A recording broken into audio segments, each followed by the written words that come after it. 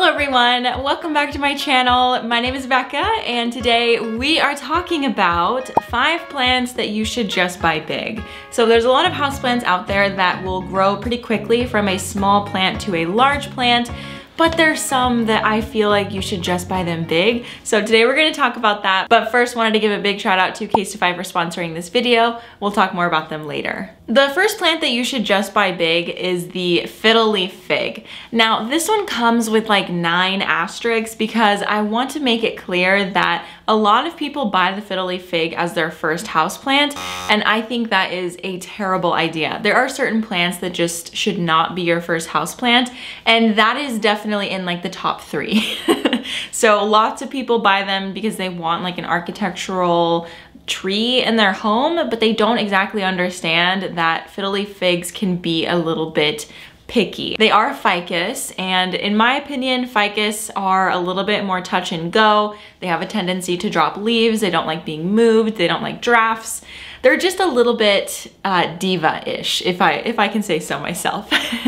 So I would suggest not buying a fiddle leaf fig as your first plant, but if you have had plants for a while and you want a fiddle leaf fig, you're feeling like you're ready for that, I would suggest buying one that's already big because they do take a while to get quite large, and if you're looking for that huge statement plant and you're willing to drop some money on it, I think that that's a good way to go. And you don't even necessarily need to buy like the 8-foot fiddle leaf fig.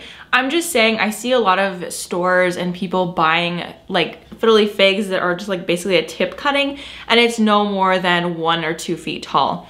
I think that people buy that in hopes that it will eventually become a tree, and it's gonna take like 10 years before it actually becomes that like huge architectural tree that everybody wants. With that in mind, I would say buy a fiddle leaf fig that is at least 4 feet tall, 3 minimum, and it will get to that taller height faster because you're buying it larger. I know that in the past fiddle leaf figs were pretty pricey, but I noticed now that the price has gone down quite a bit. I think that plant prices are slowly creeping down. I hope it stays that way. We'll just have to see and watch the market, but definitely look for a good deal and get a fiddle leaf fig that is at least 3 to 4 feet tall to begin with. The next plant that you should just buy big is a Sansevieria or snake plant. I have this snake plant right here. This was featured in the thumbnail, and since I've had it for, I wanna say like 3-4 years, and in that time it's only put out these 2 little fins right here. So this is a whale fin. So it's a little bit different than other snake plants in that the leaves are very wide, but it has like the same growth tendencies, I would say. So that's why I grabbed this one. But I have other snake plants around my house that honestly I have not seen do much of anything, and they had lots of light, lots of water. They got pretty much exactly what they needed, but some plants just tend to grow slower, and I would say that Sansevieria or Dracaena in general happen to be one of those plants that is just very slow, taking their time. And also it doesn't help that a lot of people will buy these types of plants to put in darker corners of their home, which is definitely allowed as long as that plant is getting light. It doesn't need to be super direct light, but you can't put these in a dark corner and expect them to live forever. So I would say just in general, plants like this do tend to get put in darker spots, so they're going to grow even slower. So if your goal is to have a really big, full, beautiful snake plant, definitely just buy it big already. It's a little bit more expensive depending on where you live, but I have seen larger Sansevierias going from anywhere from $50 to $100. And I think that's just a much better use of your money because you will have the vision right away rather than waiting for your tiny snake plant to turn into this huge, beautiful plant. It's just probably not gonna happen for a very, very, very long time. And I would just suggest to buy it big so that you don't even have to wait and you already have the plant that you're imagining. I think basically what I'm saying is if you have like an image of a plant and you want to use it as a part of your decor and you have the right lighting for it, just buy the plant how you want it to look eventually.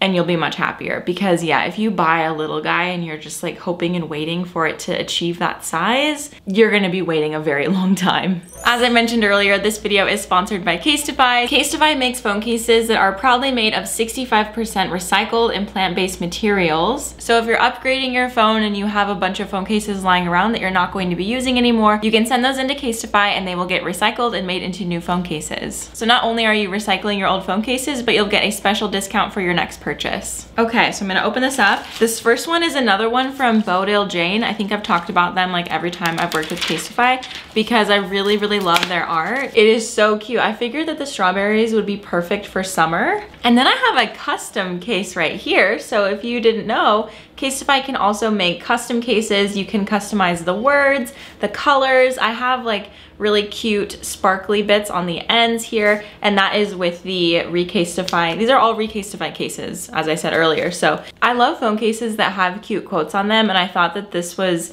cute but not cheesy. And also this one is their Ultra Impact case, which is drop protected up to 9.8 feet. So I'm gonna pop this on my phone and we are going to check out this Chi-Tech technology drop protection. That looks so good. Okay, so as you can see, my phone is intact. So I'm just gonna stand up and drop it, like hold it up really high.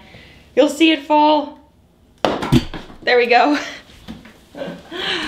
And it looks great. And then the last case is another custom case and it says DLP on it. And I got like this nice like blue and white lettering. It looks so cute. DLP for De La Plants. The cases are also 100% non-hazardous and non-toxic. So if you're looking for a new phone case to keep your phone protected and looking very cute, definitely check out Casetify. They are wireless charging compatible, so you won't have to take it on and off as well. I have a code for you. You can go to casetify.com/plants to get 15% off Casetify's new Recasetify collection today. Thank you again to Casetify for sponsoring this video, and let's get back into it. The next plant on this list is the ZZ. ZZs tend to also be slow growers. It just takes a while for them to get big and for them to get full. And I will say that ZZs, in my experience, do grow faster than the snake plants.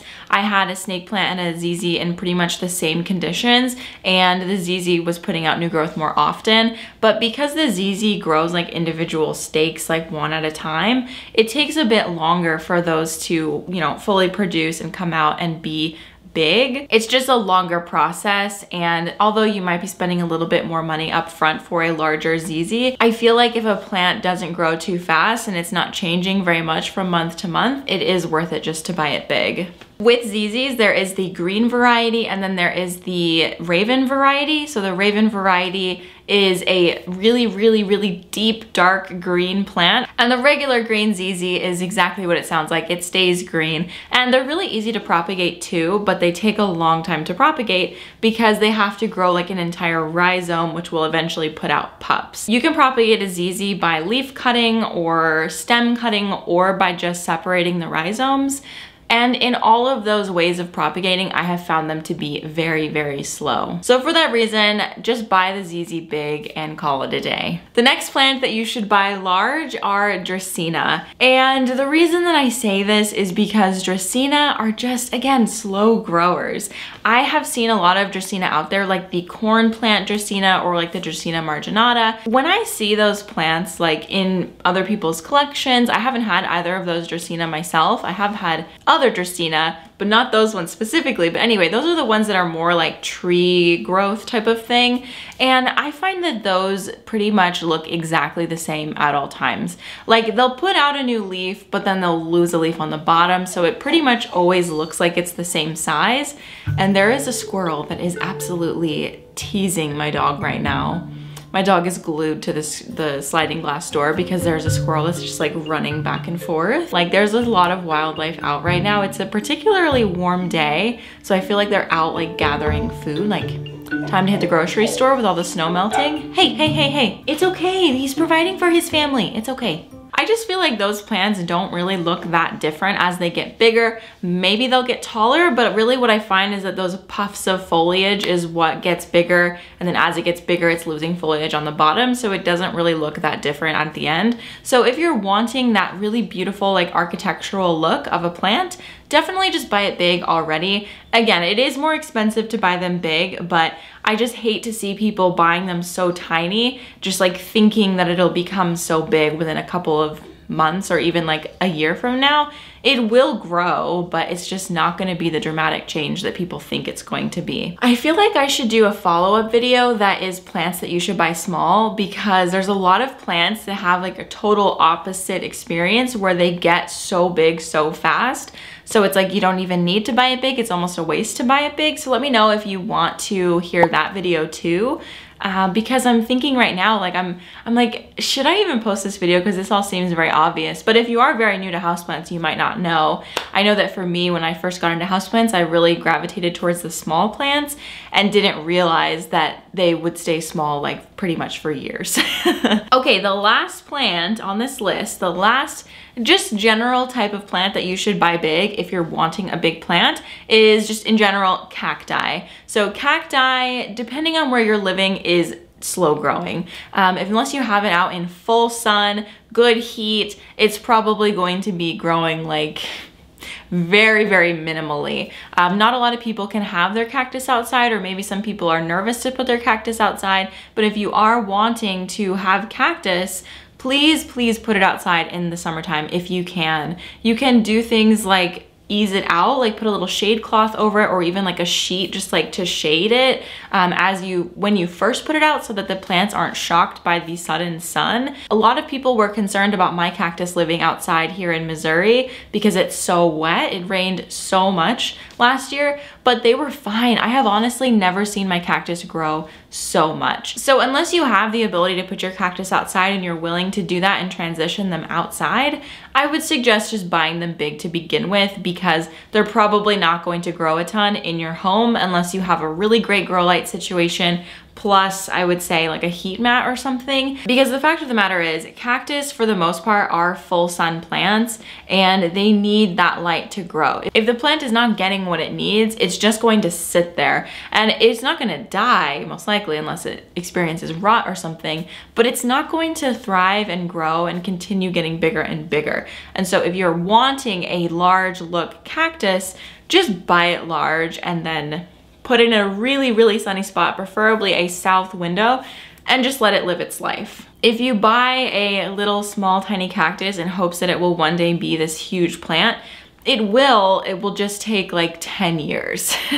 So that's why you should buy it big. All right, you guys, that is all I have for this video today. Again, let me know if you're interested in seeing plants that are worth it to buy small or something like that, like the opposite of this video. I'm happy to do that if you're interested, because as I was doing this, I was noticing that a theme like slow growing plants, just buy them big. But there's a lot of plants that are very fast growing that I think would do well if you bought them small and just nurtured them until they got bigger. So anyway, thank you so much for watching this video, and thank you so much to Casetify for sponsoring this video. If you would like to support my channel in additional ways, you can head down below to look at my Patreon. I've got a couple of tiers and some really awesome perks, so I would love for you to check that out. And subscribe to my channel if you're not already. Hit the notifications bell so that you're reminded every time I upload a video, and I will see you in the next one. Thank you so much for watching.